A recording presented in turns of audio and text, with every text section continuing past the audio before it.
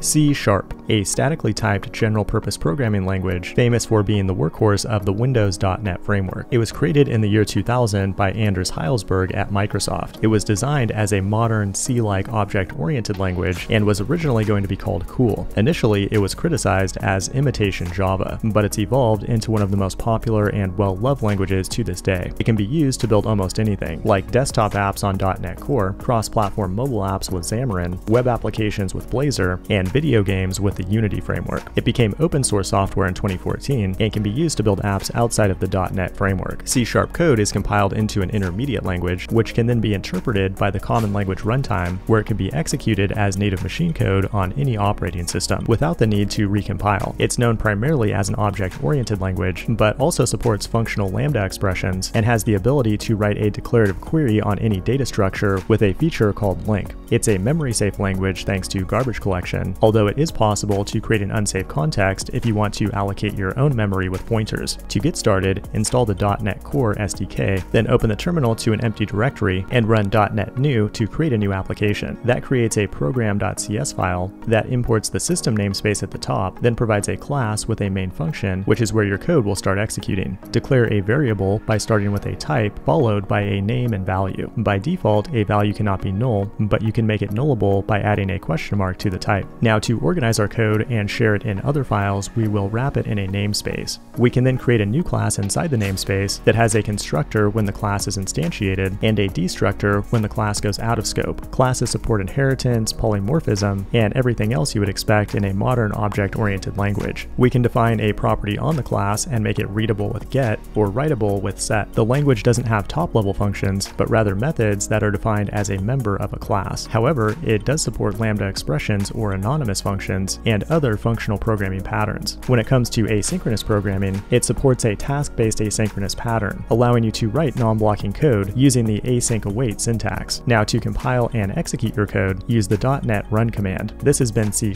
in 100 seconds. Hit the like button and subscribe if you want to see more short videos like this, and let me know in the comments if you want to see a full .NET or Unity tutorial. Thanks for watching, and I will see you in the next one.